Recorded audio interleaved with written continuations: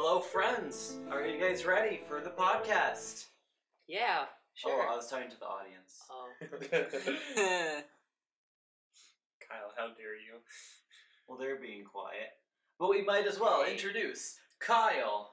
Howdy, folks. I'm back, and it's morning, and I'm a little bit tired, but I'm here. Hi, this is Jared, and I'm also tired, but I've got coffee, so I'm okay. That'll help. I'm Ira. I'm also tired, but I'm kind of passionate about our today's topic, so let's get going.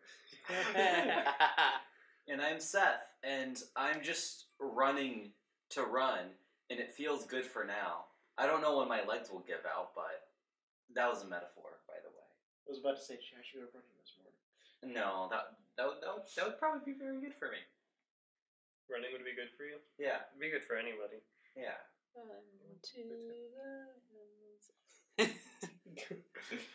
was thinking in Pink Floyd's The Wall. So in other news, my fantasy hockey team is about to dominate. It's about to win its second game, so cheers to that. Alright, anyway. Raise a coffee mug. Alright, so I think this is the first time recording in the morning. That's why all the comments about tiredness and coffee and such. Coffee is a godsend. Coffee is the drink of the gods. Alright, so I'm here with my blasphemous friends, and this is Big Brain Time Debates. Jared, you look a little concerned about your blasphemy. Well, I don't know what blasphemy you're referring to, but I'm on your side for this debate, so I'm okay with that.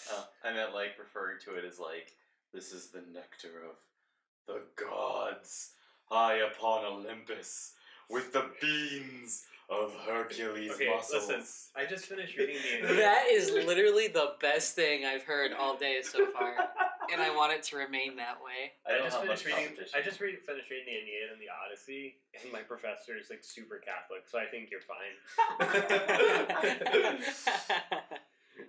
All right. So our topic today: summer versus winter. Summer versus winter. And me and Jared. Oh, what were you gonna say? I was just gonna say, since I already stated it, but Seth and I are team summer, and Ira and Kyle are team winter. So ho ho ho. Because summer sucks. In every way possible. Because we just that was the point. Because Jared introduced both of them. I think it's only fair for them to make the opening statement. How is that fair? I mean, I kind of already did. So you know what though? I'm confident. I'm confident in our argument this time. So all right, go ahead, guys. Opening statement? Yes. Well, Ira, would you like to start, or should I go with an opening statement first? You go ahead. I mean, I already made. Yeah, my you point kind of clear, did. So. You kind of did. Yeah, summer is hot and sticky, and winter is cold, but it's not as hot as summer, and it's prettier than summer. It's not as hot as it's saying it's that it's cool. Hot. It's freezing cold. Okay. It's freezing cold, you say? It's freezing cold, yes, which is a detriment, but I prefer it to hot. I think people would prefer being cold to hot, maybe. Well, we decided to base argument not as much on personal preferences here, so Okay. here we go. Historically speaking. You're speaking. Historically major, yeah. And Kyle's a history major too. Yes, I am. Historically Clash speaking. of the gods. So, are you familiar with the movie Black Robe? No, never even heard of it. In the movie Black Robe, there's a part where it's basically this movie about a Puritan pioneer guy who is more up towards northern Canada and stuff, and he goes and does interactions with Native Americans, and in the end they abandon him right before winter. Well, and that's sad. Thereby we know that he is screwed because it is about to be winter and he is alone in the woods in Canada. Although it wasn't Canada then, but it was getting really cold. It was getting really cold. So we thereby knew that since winter was coming, he was screwed. So thereby, winter is not as superior as summer because we all know that one of the old Puritans would die in a movie if he was stranded alone and winter was about to come. People always wait for winter. People always say, we need to get ready before winter comes, because winter, thereby, is when death occurs. And winter just lays armies low. Like, have you heard about armies that try to go Invade into Russia? Yeah, invade Russia. Exactly. I do Winter know is that. beneficial for the Russian populace to keep them safe. Actually, Yes. Let me- Their natural state. actually, I will tell you this. In my European history class, we just learned about it, and I can give you a few numbers, just like maybe a little bit of numbers on that one. So Napoleon went up to try to invade Russia with his French army, and he went in there with about 600,000 men. Yep. And after they tried to do the invasions of St. Petersburg and Moscow, which I'm pretty sure is Moscow. Moscow is Moscow. Yes. There's Moscow and St. Petersburg, I believe. I don't And know. so- I don't think St. Petersburg, but let's keep going with this. Well, anyway, they went around, they did the invasion and stuff like that. The winter came. Napoleon left, came back. His soldiers stayed, but Napoleon himself just left and came back with 1/10 of the amount of soldiers that he had back after the winter. Yep. So. Yep, that did happen. Yeah. But may I give a counter argument to your earlier point about how people are trying to brace for winter? No. But go ahead. Well, in that sense, maybe winter is itself then a great motivation, a great motivator, a challenge, so to speak, for people to actually do stuff to get ready. It may, in fact, bring communities closer together. Like you could say maybe, the pilgrims were trying to get ready before winter came upon them and kind of screwed them over. It maybe brought them closer as a community. It was motivating for them to kind of, okay, we gotta work, people. We gotta work to insulate ourselves. We gotta work to make sure we have enough food. We gotta make sure we got enough shelter. So you could say that winter, as a challenge itself, is a motivator for community building or individual building. Like a person living out in the woods is like, okay, I gotta get myself ready for winter. So I myself am gonna take up that challenge and as a motivation. So in a way. Oh no, go ahead, sir.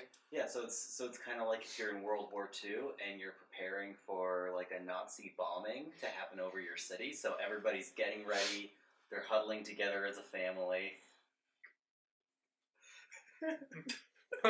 Okay. What a jump! What a jump! This guy just compared winter to Nazis. I've seen Chronicles of Narnia. I know how this works. Okay. I'm just saying, if all the arguments can be analogous to all your positive arguments can be analogous to Nazis, I think I've undermined them. You could say us firebombing Tokyo too, but exactly, we are a monstrous winter, and that's a bit anti-America. I'm gonna stop now. Before I'd like to see anybody invade Montana in the middle of winter. That'd be sad. Montana is the Russia of the United States. Alaska and Montana, yes. Alaska. I wouldn't invade there because Sarah Palin is there. I think she has probably by now befriended the bears that she hasn't Sarah killed. Palin's not the governor anymore. Is she our version of I don't care. and she rides the bears into battle? I don't care if she's a governor. I've seen her show. She's a sharp shot. Here, she could defend the state with a single rifle. Let me give you, and she helps defend those Russians from coming into Alaska, right? Because they're so close to her house. Although they never said her house, she never said her house. That was SNL. I don't have any political context for that. It's a joke. Sarah It was a Palin joke. said Sarah Palin was John McCain's vice president in 2008, and she said that her foreign policy experience was that Russia is so close to Alaska, so she keeps them in line. It was really stupid. Hey, look! I can see Russia from here. And SNL did a bit with I can't remember her name. Where she was like, they're like, "What's your foreign policy?" And she's like, "Oh, I can see Russia from my house." But anyway, speaking of Alaska, another good reason that winter sucks is because way up there in Alaska, where it's so cold and all that, they literally pay you $1,000 a month to live there. No, they don't. They do. Look it up. They That would pay be a benefit to you because of winter. I think because of oil deposits. If you don't die. I think because of oil production and stuff like that up there, they want people to go live up there so they can make oil. But it's so cold up there. That's a pretty good reason to live up there. $1,000 a month for oil. I'm fact checking you. Ira, you may say any argument you would like. I'm fact checking Yeah. Jared. In the vein of what Kyle was saying about how winter kind of is a motivator for bringing people together and individually, think about when it's hot outside. What do you want to do when you're just feeling hot? Run, play, do things with friends. No, well, let's say it is like 100 degrees out, and all you like the main thing you want to do is get inside. Drive A around nice- town and get ice cream. A nice room. It's like a room with either air conditioning or lay naked in front of a fan because it is so dang hot. You don't want to do anything to produce more body heat. To therefore, Well, Ira, let me tell you this: when it's negative 10 degrees outside, what do you want to do? you want to go inside. Exactly. However, In the heat. yeah, but you also, but also, if you have to go outside, you're gonna want to get whatever you need outside done rather than when it's hot outside and then it's just like, oh, I feel like I'm sweating my entire water out. Instead you're actually getting desiring to get work done, or even inside when you're feeling cold. You're gonna want to get them. You feel more motivated to get work done when it's cold than when it's hot because. Ira, if there's only some way that you could possibly replenish your water source into your body, I just wish that there was a way for you to possibly do that. And it might even make you healthier and motivate you.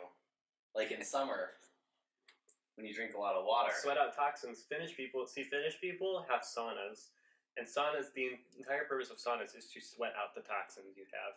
You literally sit in a 110 degree room. Is that literally Yeah, what but those you are also for? but that's also Okay. a set. That's I also thought a they were set just so you place could where go get it. wrap I don't know. Where you wrap See, a I towel don't know around stuff you when about you're outside. When you're just outside working, you're only sweating into your shirt, and now you're going to smell bad no matter how much deodorant you put on. showers?